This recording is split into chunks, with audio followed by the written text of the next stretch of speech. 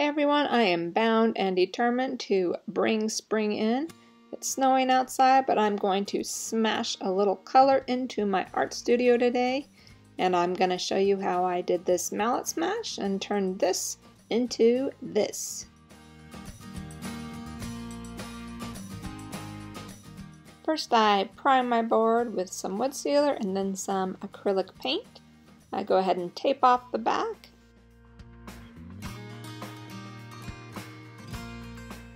And then using that same white acrylic paint mixed with Floetrol and some plain old water, I get it to a consistency that's fairly thin, pour it out on my board, and pour it off.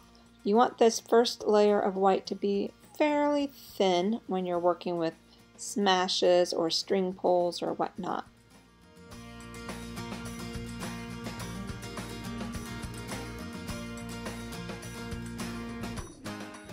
This takes a little bit of patience to slowly work all that excess paint off of your board. And once you get it nice and smooth, I go ahead and take my drippings and I work it around the sides so it's all an even white coat. And then I quickly move over it with my little culinary torch just to pop any bubbles that have been mixed into the paint. And this isn't any specific orange. I mix and match my paints to get the color I want, using anything from golden to really inexpensive craft paints. So we're going in with an orange, and all of my colors are mixed with the acrylic paint, Floetrol, and a little bit of water. I don't use any silicone because when I resin these, I don't want to have to deal with the oily residue that sometimes interferes with my nice fine resin coat. I'm working with 5 colors today with our orange, yellow, teal, a bright springy green, and some pink. And you can see I'm just laying my colors kind of right next to each other, overlapping a little bit before we go in with the mallet. Now the fun part, go ahead and take your mallet and give it a good whack. Make sure that you clean off your mallet in between smacks, or you could get some muddying up of your paint colors. And don't worry if you've hit it too hard like I just did and you leave kind of a dry spot, because we're going to fill it in and smash it again. This is all about having fun and letting go, and the results can turn out pretty phenomenal.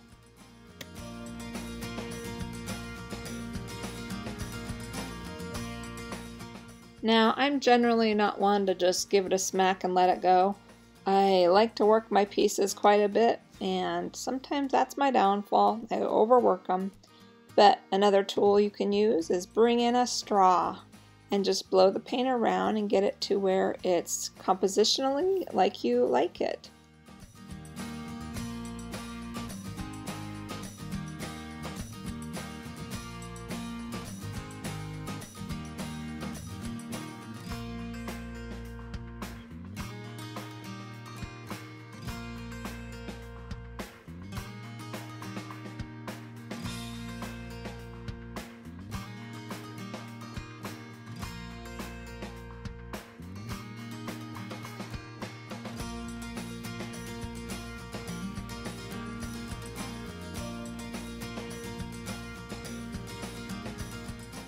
Now I'm coming in with a popsicle stick and dipping it in some of my colors that I used on the board, just because I want to bring some more of those colors over into this corner and balance it all out. And you can use all kinds of things to do this, but at this moment I'm using a popsicle stick, and then you'll see I'm going to go in with a pipette and draw up some paint and then squirt it onto the board and move it around as well.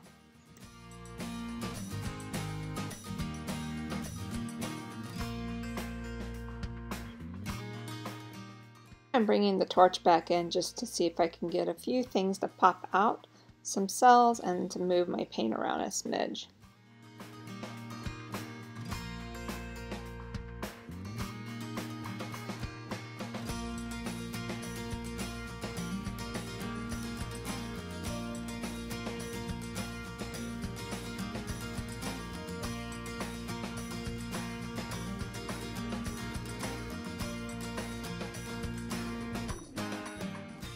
As you can see, I like to fiddle and play with it until I get it to a point where I'm willing to let it dry.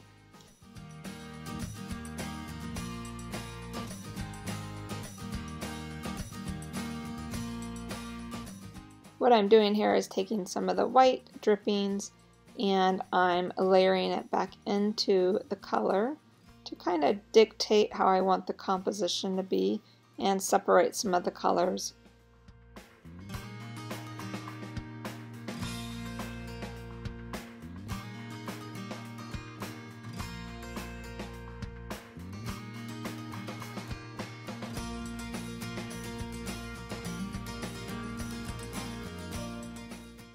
And here's where I come in with the pipette, and they're great just to suck up the paint and disperse them onto the canvas.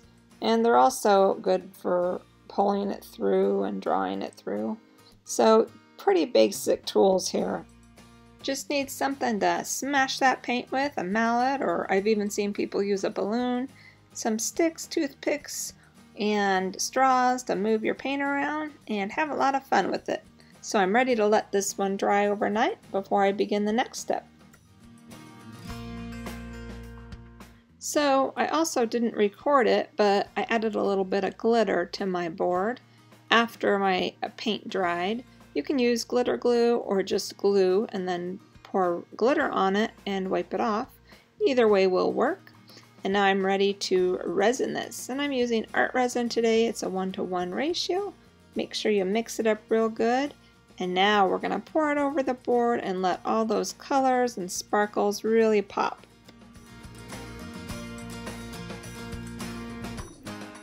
So spread your resin evenly around your board and make sure you're wearing gloves and a respirator. Never hurts. This is a non-VOC resin, but I'm pretty sensitive, so I still wear a respirator most of the time I'm working my resin. If you want more information on how to work the resin and clear coat an acrylic project, I'll put a link above for you. I also like to clear coat the sides of my project, so I'm just scraping up a little bit of clear resin that's dripped over the sides and doing just that. This is now ready to go into my cure station overnight, and look at how beautiful and sparkly and shiny it turned out the next day. Hey guys, if you like what I'm doing, please hit that subscribe button along with that little bell. That way you'll be notified when I post my next video. And again, I appreciate all of you. Have a wonderful day and happy creating!